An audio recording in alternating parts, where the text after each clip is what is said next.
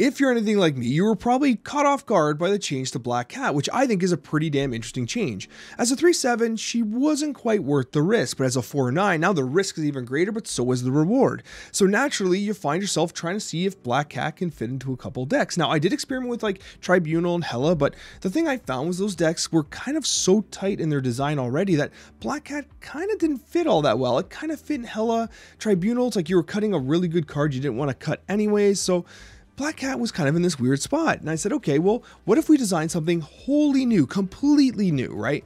And so I came up with two completely new decks, and I called them Surprise Value and Surprise Movement, and they have different kind of ideas behind how the deck is designed. So let's actually talk about them. I really liked Surprise Value. It surprised me, no pun intended, with how well it performed. And ironically, it has literally 3 of the buff cards in this deck, which is kind of funny. So I got to, hit 3 birds with 1 stone, one might say. But anyways, the way this deck worked is you have the Ghost Rider package, and of course it's Ghost Rider and Black Cat. Now, because it has multiple 4-drops, some might say, well, what if you had Zabu? But Zabu's not really worth it because you're not playing Black Cat, it's being discarded. But what I'll tell you is the main package here is Ghost Rider, Black Cat, Lady Sif, and Death, because with Lady Sif and Death being an 8 cost, well, you got yourself a hit there, almost guaranteed. Now, of course, you're going to draw Chavez on 6, but if you Lady Sif Odin, there's a chance when you Ghost Rider, if you've discarded Black Cat, that you'll Ghost Rider the Odin and then Ghost Rider again because of the Odin effect. That's really niche and really combo-centric, but it's a possibility. You have Lizard Enchantress, you have good tech, good power, good stats. Everything's about stats and tech. You have the Polaris for good stats, but also to counter the Galactus decks you're seeing, and of course, Shadow King for the Shuris, which are very popular, and the Destroy-based decks. Overall, this deck revolved around high power. It performed well. I actually liked it. I feel like we're onto something pretty unique here, especially since like the metas really revolve around Galactus and Alioth and things like that. And you get some versatility with this deck. And again, it's hard to compete with the straight up stats that's being put up. So I did like Surprise Value. We also used Surprise Movement. The idea was having a similar shell that's less greedy. So we got rid of the Odin, but we still have Black Cat, Death, and we still run Sif and Ghost Rider. Essentially what we have here is the Silky Smooth style deck with Craven and Silk. You have the Nightcrawler in there as well, Polaris, Spider-Man. It's all the value stuff you'd expect with Morales. Now, I love the idea of Magneto as a closer into the Craven location where you do all the disruption, or Magneto just to disrupt in general. This deck felt pretty damn good as well. Like, it just felt decent. Like, it just felt good. It felt like a good deck. But I do think there's going to be some room for improvement. But I wanted to show you the brews in progress because I think it's cool to like experiment and come up with some new ideas around how you can use these new cards. So this is what I came up with. I'm sure you might be able to come up with something better. But as you're going to see in these gameplay highlights, I do think that these decks have potential. But the premise of using Ghost Rider with Black Cat did seem pretty playable, honestly. It didn't seem that far-fetched, and I was able to pull off meaningful combos more often than I expected. Black Cat's gone. Discarded.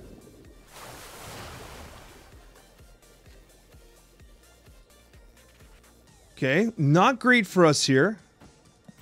Lizard into a Central Park game feels bad, but here we are. We do have the Odin. Oh, this is interesting. Now we want Polaris is being teched. Oh, Skillmongers. What a gamer. We're against a Destroy play. The Death is 2 cost now. There's no way he's expecting me to play. This is a beautiful Killmonger, actually. Much respect. Much respects. There's no way he thinks we have Death. I'll tell you that right now. Also, why the hell did I play Polaris on a Lizard location? Am I drunk? Do I have any idea what's happening right now?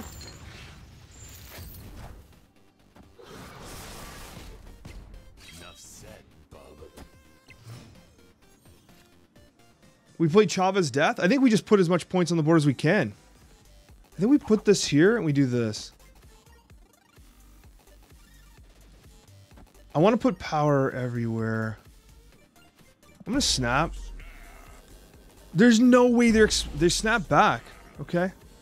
There's no friggin' chance they're expecting me to have Death in this deck. And they shouldn't be running Shang-Chi in their list. I love their variants. They have awesome variants. There's their Death. And Venom. It's a good value play. Enough said, bub.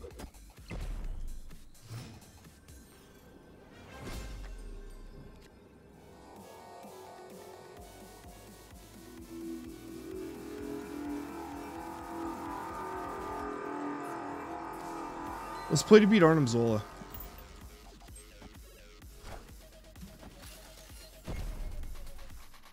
Now we bounced the Silk, unfortunately. But I think we win.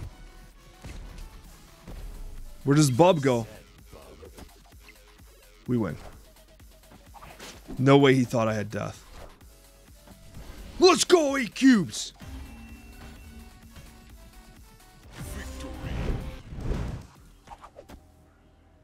We gotta be careful with Silk. Black Cat's gone.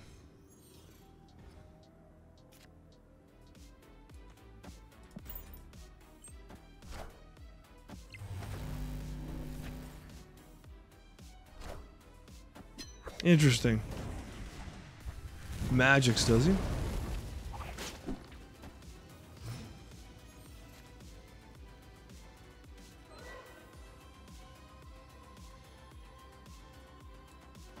I think we ghost here.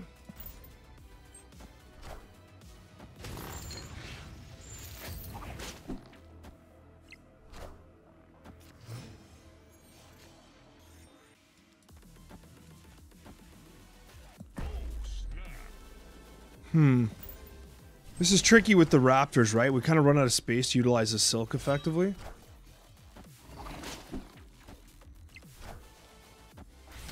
Really wish it was a... like, it bothers me it's face down. It's Invisible Woman. So this is a Tribunal deck. I think we Odin on top of Polaris, drag the Raptor, and it prevents him from playing Hela.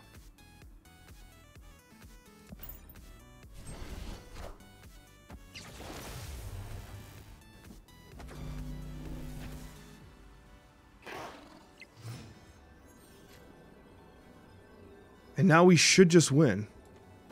And he's trying to figure out like what I have. And we got the win. That's awesome.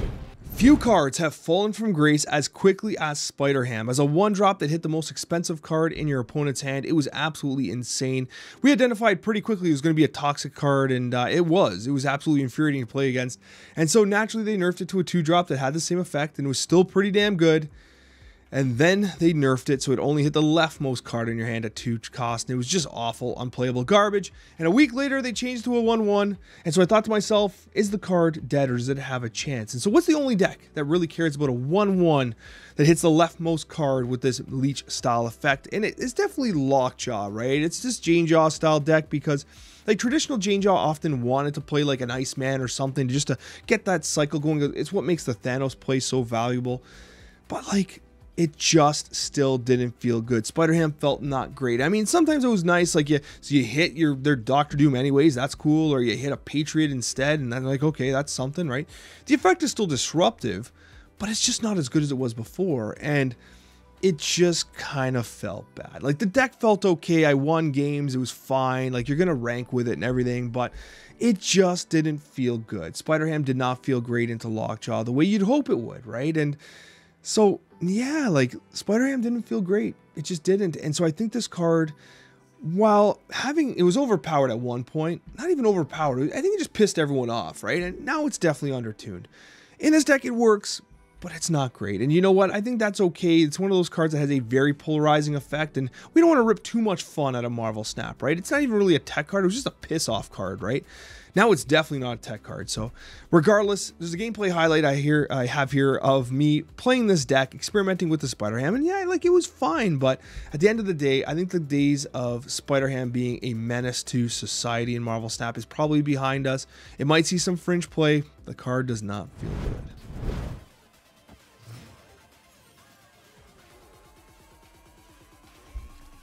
Okay, this is cheeky. So they're going to Viper this over? That's like the new Fancy Pants play? Yeah, they're going to Viper this over? Yeah. Because they want to play Goliath, right? Which is fine. Doesn't really matter.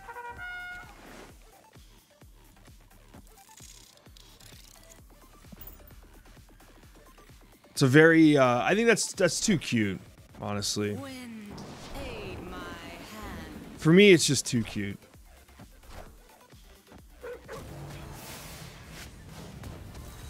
Easy.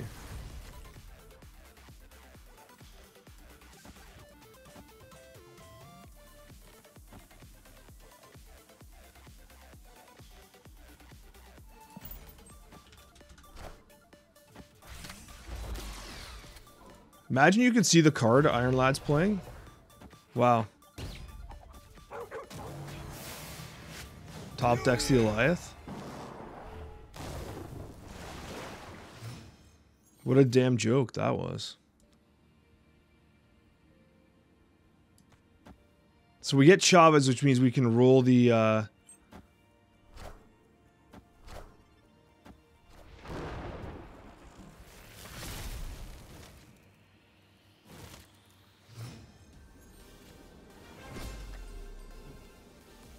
if we hit Odin, if we 50-50 Odin, we just win. Right? So we don't actually play there. We 50-50 the Odin.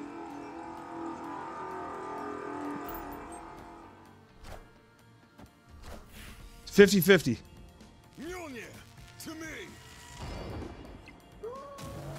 Odin. Let's go! You love to see it. You absolutely love to see it. Always believe in the heart of the cards.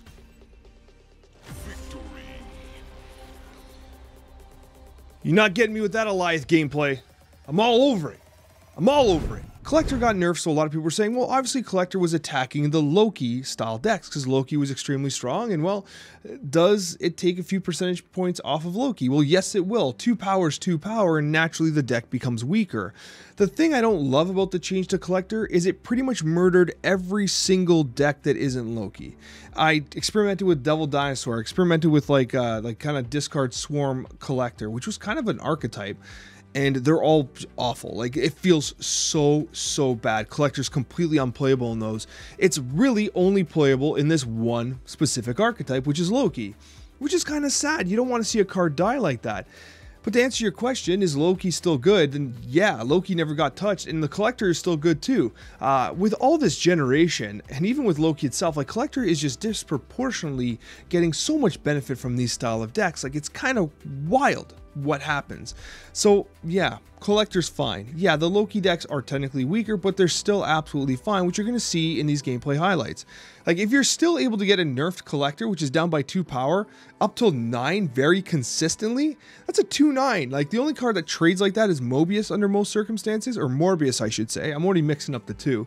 But like, Collector, seriously, it's not even an ongoing card. It has a 2-9 stat line very regularly with Loki. That's kind of crazy. And you're going to see in these gameplay highlights that, yes, Collector's A-okay, and Loki's just fine as well. The deck is still fantastic. Cloning Vats? Oh my gosh.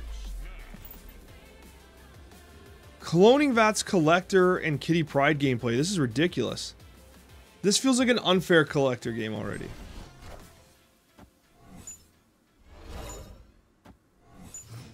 Okay, they play Wasp into Cloning Vats? This just in. Oh, because it's Patriot? Damn, we're at 6? That daily bungle just completely screwed me. Because now I'm going to overfill my hand. I can't go completely buck wild here. I could steal the Wasp. Let's do this. 6.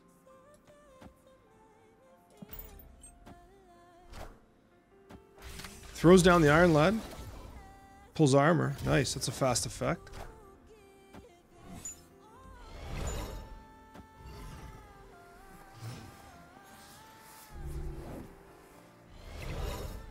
Okay, that's pretty good.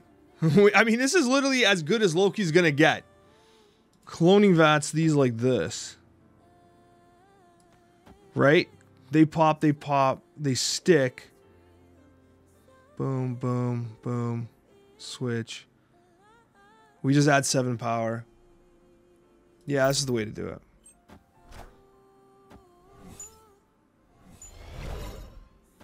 Yeah, Kitty can't be discounted to 1 with Quinjet, to 0 with Quinjet.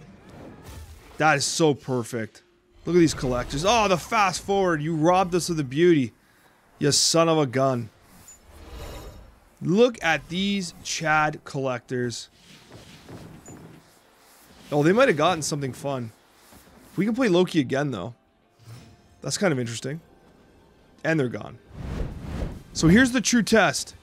Does the 2-0 collector still function here? We got Snowguard, we got Kitty Pryde, we have a really good starting... Oh, Subterranea. We don't have Loki, unfortunately. So now Subterranea kind of kills us a bit. It's unfortunate we get a really good starting hand, and then it's Loki. It's sorry, not Loki. It's Subterranea that kind of messes up our hand a little bit. Now we can play the Snowguard into Subterranea if we want to be complete jackasses.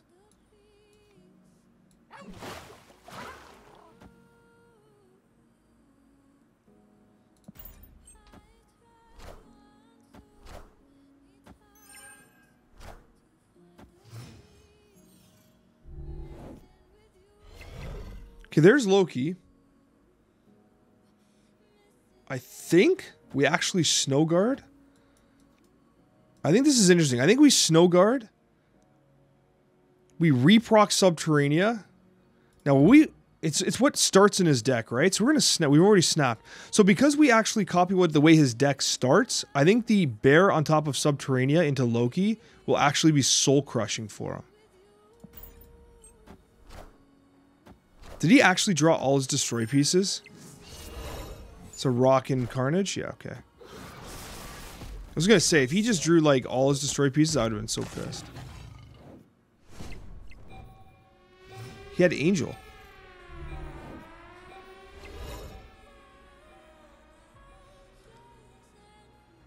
So it's Bear into Loki. We get rid of Kitty Pryde, unfortunately. But we mess up his deck pretty hard. Now it's only one more draw. He already played one rock. He plays down 3. Are these 3 rocks?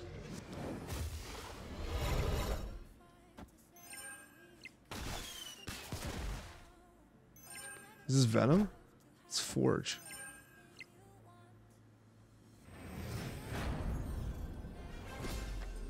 Interesting.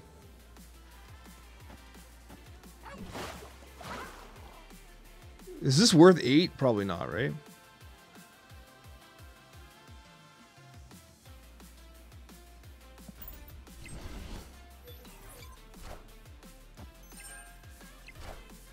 We just catch him for... Oh my gosh, we win. We just got him for 8 cubes. That's ridiculous.